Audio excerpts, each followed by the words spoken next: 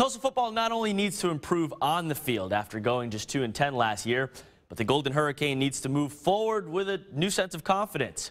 As Fox 23's Heather Geller found out today, TU showed off some of its new mojo at the spring game. The Golden Hurricane had a lot of work to do coming off their 2-win season a year ago. Tulsa finished up spring practice today, and this team has a new life and new energy. I think when we hit the field, the temperature was like 27, 28.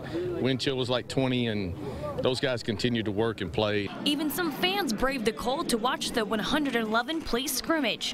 What stood out the most wasn't anything specific on the field, Coach Montgomery said, but rather something else, the team's energy. I like the personality of our football team right now. I feel like we've got an intent about what we're doing.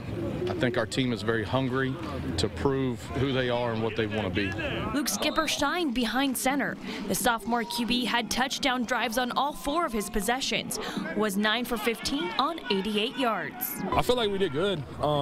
There's always stuff that you can get better at, and you'll see it in film, but I think I had a good day. But with only 2 passing scores,